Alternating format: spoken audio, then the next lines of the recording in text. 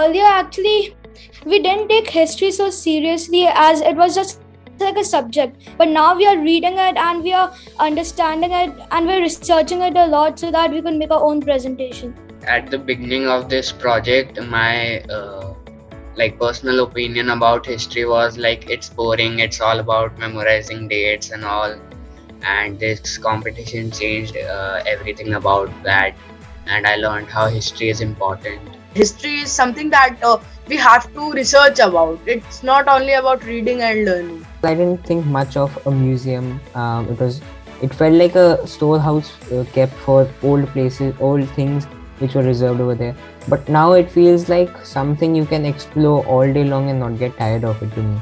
I personally, with my team and my friends, we visited our school museum in Mayo itself, and even after 5 to 6 short visits there for photographing an artifact, every time we entered a room, a gallery, there was something different striking out which we didn't notice the earlier visits. So it felt that as if I am connected with these old historic records and I can understand much more about the history. It was quite a good experience going there and involving ourselves in such activities, learning about different eras and periods of history, and then choosing the proper artifact for this project. When I was learning about Indus Valley Civilization and the fact that they have this advanced drainage system going through, so I actually did not have much idea of what a drainage system is in quite detail.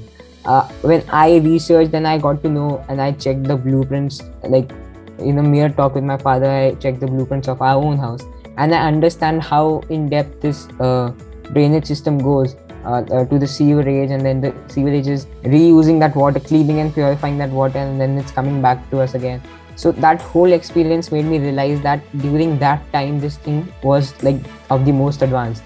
So that changed my day-to-day life perspective as well.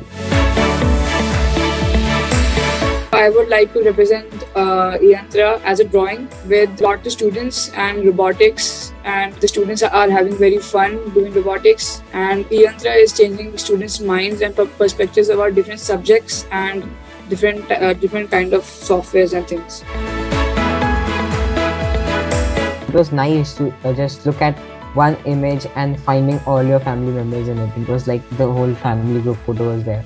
And when my mom was quite proud of that project, and she was like, I have to share it with the family. And when she shared it with every family member, they were also quite appreciative, and they were saying that this is quite a nice addition to the family.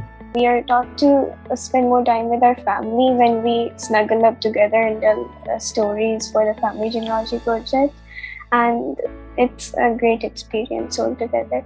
It was actually a really great experience, as I don't think I would have asked before my grandfather or my father like this about the family. I think it's the first time I've ever done that. So this program helped me know a lot more about my family, and I think I will continue asking more questions like that.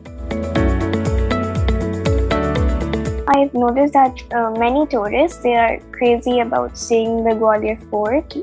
I've talked to some of them, and all of them are very crazy about seeing the Gwalior Fort, but the Rani Lakshmi Bai Samadhi doesn't get that much attention, and I think it could do with a bit more popularity, and people should visit this at least once in their lives because she was a great warrior and she deserves some more respect.